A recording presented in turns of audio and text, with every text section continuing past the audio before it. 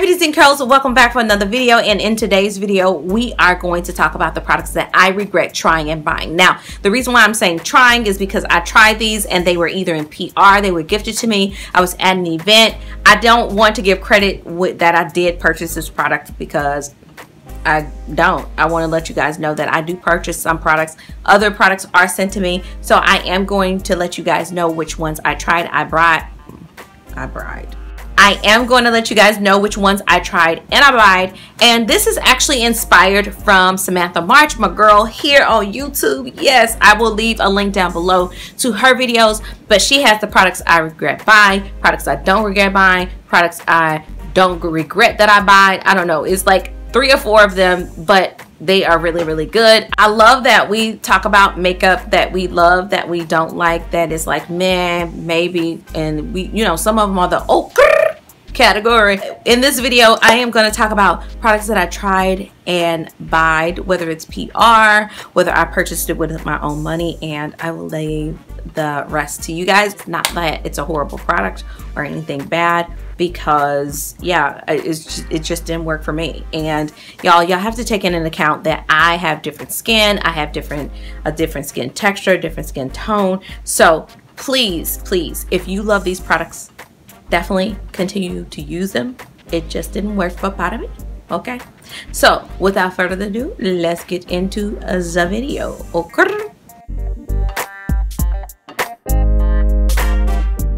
Okay, so I have about 6 or 7 products. I feel like it's to be thorough. I didn't want to like just throw too many items in this video, but I definitely want to talk about this because I just went through my empties and I saw a lot of these that I did not like, and I wanted to kind of like elaborate on as to why I didn't like them. So the first product that I'm going to talk about is the IMAN foundation stick. Now this has a lot to do, this does not have everything to do with this product. This has everything to do with my skin. And this goes to show that it's really important that you get things that are comparable to your skin. I have normal to dry skin, and I really want to start saying combo skin because this is what's crazy, is that around the winter months I get dry around this area and my cheeks, but I am very oily around my nose, sometimes here, so I guess you would say your T-zone. But what's crazy is that I don't get oily on my nose, I get no oily around my nose. I guess that's still my nose though. So I really want to say combo now, which is crazy.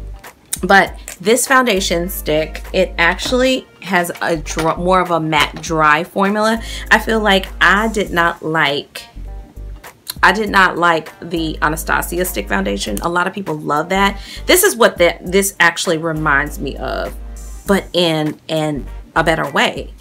But I'm so sad because this was my shade. This was really good in spring and summer, but now that it's going into like fall and winter, it is starting to feel so dry on my skin. But it's a nice formula. It's very smooth, but I decided to declutter it just because it's not something that I can use year round. It's gonna go bad on me. I have so many other, I have stick foundations. I really like 2 foundation sticks that I like is the Maker Forever HD. I have not found one really from the drugstore that I just love. And I also like the Vanish Stick foundation by Hourglass. But this one is not comparable year round. This one kind of like, I feel like it adjusts to your skin, but it's more of a glide on. This one kind of like skips, and as it gets dry, you can kind of see your patches, your dry patches with this. So highly recommend it for oily skin. It's just not for me, and I have like normal dry combo skin, I guess. I did purchase that one myself. Let's talk about a product that was actually given to me. These are the Bakerie concealers. Now I have a love-hate relationship, more love than hate with these, but let me tell you the reason why it's in this video is because they are so finicky. These are so like, it doesn't work with every powder. I can use it with my finger, but then it picks up the product. the product goes on my finger, and I use, like, y'all know I use face oils, so it's not that. It looks beautiful some days, and when I say it looks beautiful, it is so beautiful. But then with other days, other foundations, it's just too inconsistent to me to really love this product. But it is so, when it's beautiful, it is flawless. And it's something I really like these when I don't have to set it with a powder. And it really depends on the weather. This is crazy with that, you know, but I really do like the Cake Face Concealer. I really do like these. It's like, when it's perfect, but when it wants to get an attitude and say, hold up, it really does not work with whatever I have on. And you can tell, like, you can actually tell when my face can be flawless, but under eye, you like, ooh, you didn't try, girl. Okay, so let's talk about the next product. This is the Fiona Styles. This is her bronzer, and it's in the shade Western. First of all, the size kind of threw me off, but I liked it because it was almost like a travel size. It has a mirror, which I loved, but y'all, this skips. I don't know. Let's see if you guys can see this. It's kind of splotchy, which is crazy because I love the foundations. And this is the only thing that I got from her collection that I didn't like. I really have to blend it. And like, okay, I see it right here.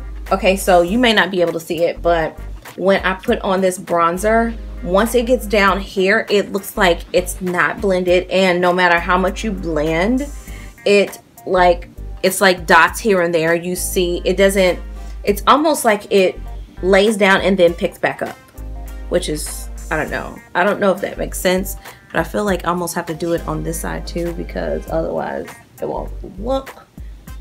It's almost like you have to even the mess, you know what I mean, that you kind of like made. But anyway, I don't feel like it's even, and it's not, it feels smooth, but the look, and even when I clean up down here, it just, I don't know.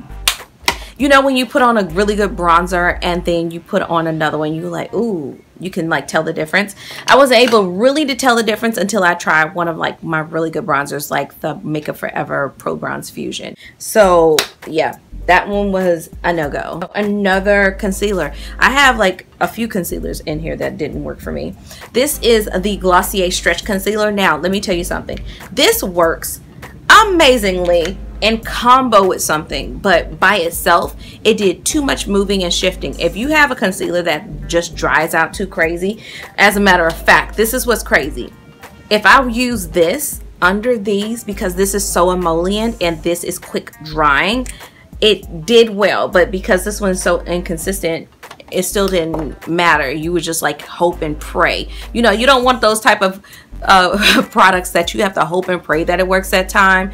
And that one just was inconsistent. Well, this one, in the fall and winter, it is amazing. But it's spring and summer, it just shifts and moves around a little bit too much. And if you have fine lines and wrinkles, you know, I'm getting up there in age. I'm not ancient, okay?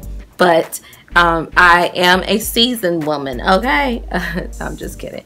I am in my late 30s, and I feel like when you start getting those fine lines or wrinkles, this is something that you have to set. And if you don't set it with a really good fine milled powder, this can look crazy on you too. So this one I definitely regret buying. I did purchase this myself, and I regret it. Now I can use this in other combinations as the fall and winter. I don't have to set this, but I really do like this in the fall and winter. But it's not full coverage, and it's so emollient that I cannot use this in spring or summer. So no.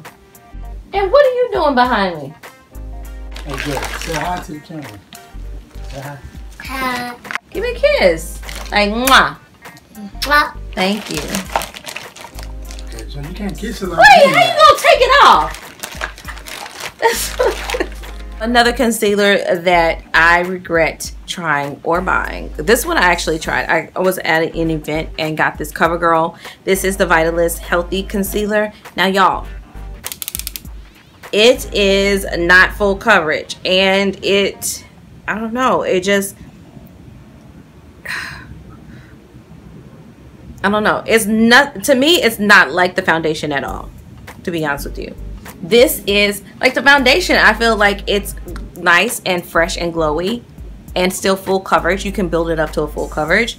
This is not. It probably would work in the winter months because that's just the thing. I prefer something that's gonna work year round, but I didn't like it. For some reason, it just was not, it didn't work for me. So sorry. So I hope you guys enjoyed this video of products that I regret trying and buying. Thanks so much for watching, you guys. Comment down below, let me know what you regret trying and buying. And I will see you guys in the next video. Bye, guys.